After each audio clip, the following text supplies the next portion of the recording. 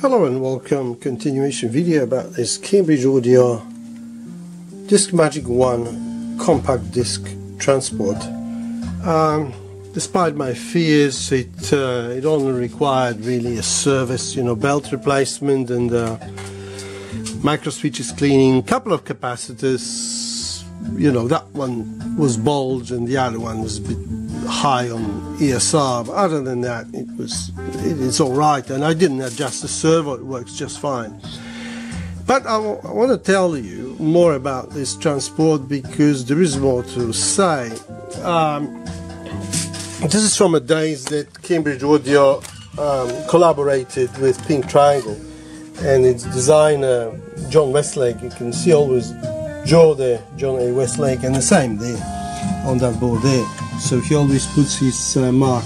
So it's good when an engineer not only does the actual circuit design, but also board design and its layout.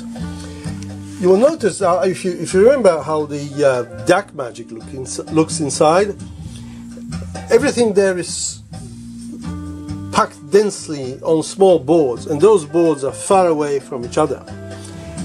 And in here, although they're not far away, but as you see there is a copper shield around input and output section, and then the servo is separate.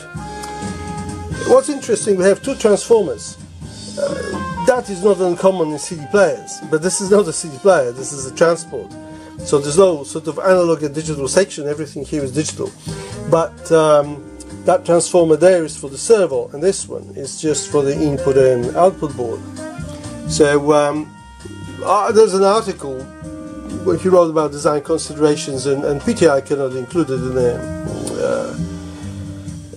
YouTube video. It's just too much typing because it's scanned, it's not a normal text.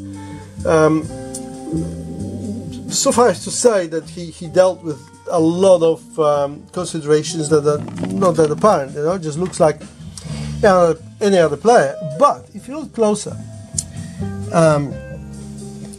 that there is a section, separate section for the Toslink, right? And there's some other DDD proprietary socket there for Cambridge Audio. Then we have a normal SPD and AES EPU, and for shaping chips. Then there's another separate power supply, and the whole of the middle is a Toslink input. This is a Toslink input from a DAC, and this is to eliminate jitter and let the DAC control the transport, where really any frequency variations are not that critical.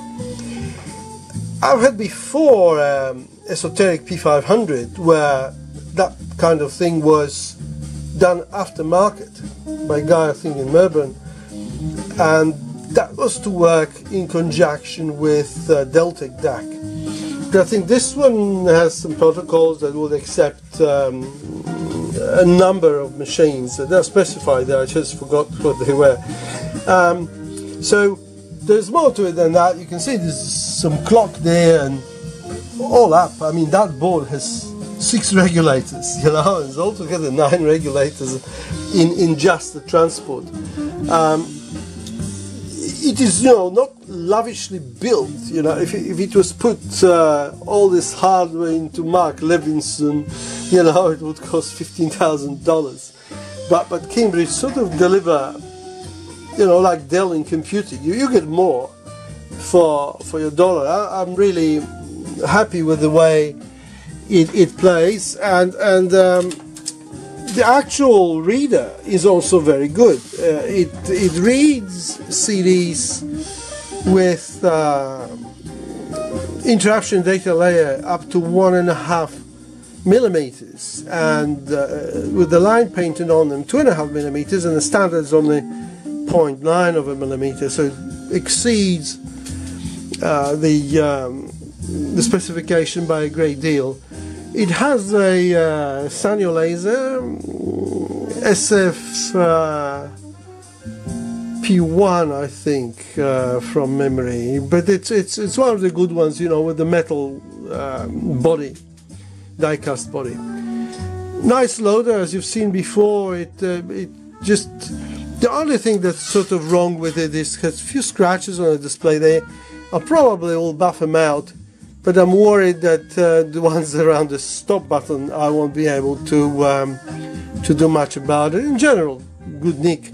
I also had to replace feet because the rubbers on the perished, so I fitted some new ones. It's a really good unit. I'll have to take it to my system and hook it up to the DAC and just see what it does, you know. I'll have to see if it makes a difference, really. If a proper transport does make a difference. Well, that's all, folks, and till the next one. Bye-bye.